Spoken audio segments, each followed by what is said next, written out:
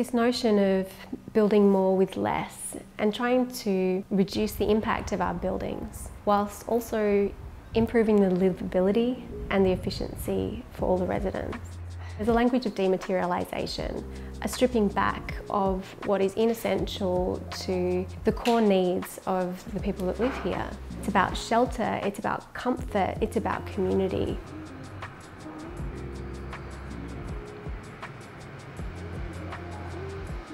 With the train station and shared path immediately to the west, a new public park 2 blocks south and the Sydney Road retail shopping to the east, this apartment's ideally located to support and to connect residents within a broader community.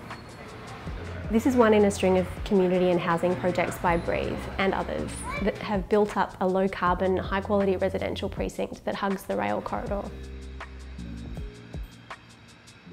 Nightingale Housing are a not-for-profit developer focused on delivering low-carbon and community-centred housing at cost. The project aspirations are a really fine balance between sustainable social, environmental and financial objectives.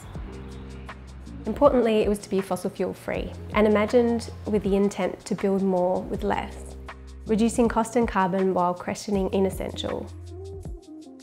Applied finishes and things like chrome on brass tapware, or building elements like ceilings, and even uses like car parking or individual laundries all give way to a more imperfect, robust and livable space. Perhaps lastly, the intent was to do all of this in a way that supports a thriving community and at a scale that works.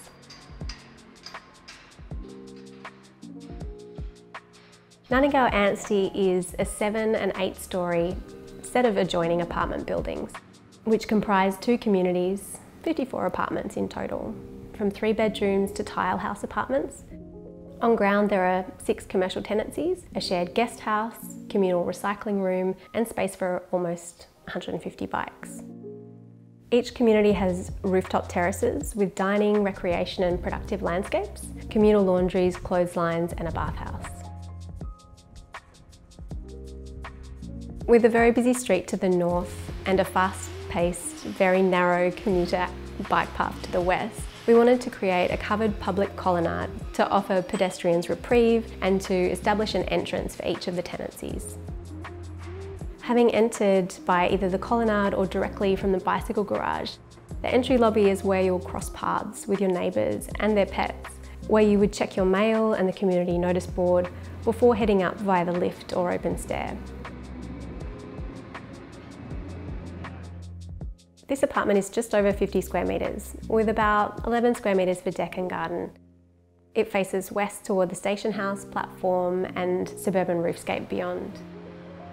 The layout is simple, with a short corridor that forms an entry or threshold zone, before branching into an open-plan kitchen, dining and living area.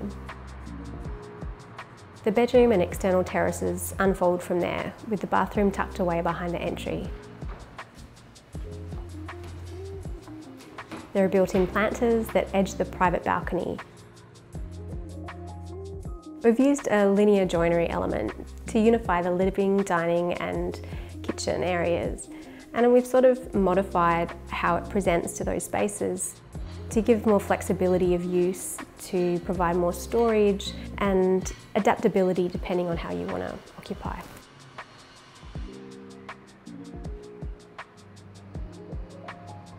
The imperfect palette sort of enables space for life. It enables space for dings and nicks.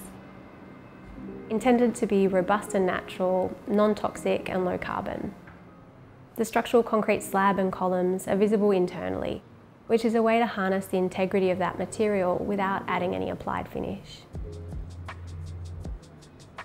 We've used recycled hardwood floorboards, Class 1 timber decking and Australian-made terrazzo for floor tiles and bench tops. We have E0 joinery with timber veneer and Australian-made brass fittings, fixtures and door hardware.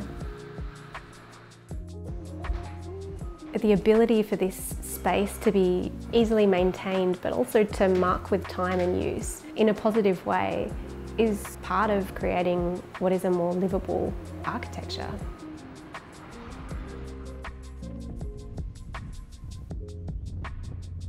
Nightingale Anstey is carbon neutral in operation, meaning it's all electric and powered by 100% renewable certified green power. It also runs on an embedded energy network. It has an average 8.9 Talihaus rating for energy performance with a 20 kilowatt photovoltaic array, an energy efficient CO2 packaged heat pump for hot water and for hydronic heating, and a host of other energy saving measures such as apartment kill switches, LED lighting, and suite fans to bed and living rooms. There's a 2,000 litre rainwater storage tank for collected and reused for common areas, and an e-water station for chemical-free cleaning. Because of its infamously high embodied carbon generated in the manufacturing of cement, the use of concrete is often contentious. Our approach here has been to use it only when it has at least a dual purpose, for structure and for fire, for both thermal mass and final finish. Or externally, we've used a ribbed concrete that's self-shading, structural, and along this rail corridor has a really immense acoustic benefit. The project also has 46% cement replacement, manufactured sand and recycled water, which substantially lowers its carbon footprint. We've tried to fill every crevice with planting to eventually populate, shade and cool the facade to provide outlook, habitat and delight for both residents and the public. When we're designing these spaces, we think about it from a fabric-first philosophy, where we're trying to create a really comfortable internal environment to reduce the need to use extra energy to heat and to cool the space, to rely on passive design. From a building perspective, we've focused on making it as efficient and as low impact as possible, but ongoingly, it's up to the residents. These homes are designed to promote an effortlessly sustainable lifestyle. Slipping into the cycle path from the ground floor garage, multi-stream waste management integrated in joinery and sorted readily, not in the basement but on the ground floor, and the ability to use external blinds, fans and cross ventilation to adapt for individual comfort.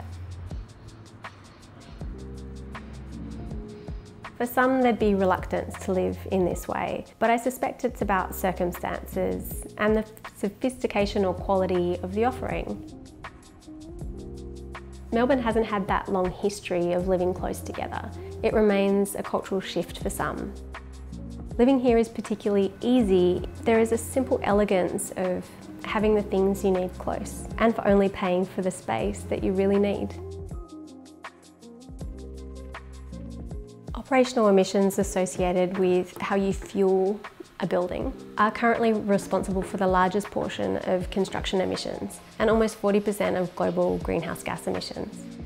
We can also make a dent on that upfront carbon by using robust materials that require less energy to produce, by applying a reductive, more with less approach, and by substituting high emissions elements like Portland cement. The goal is that this approach might help to push both the market and the supply chain to decarbonise our industry.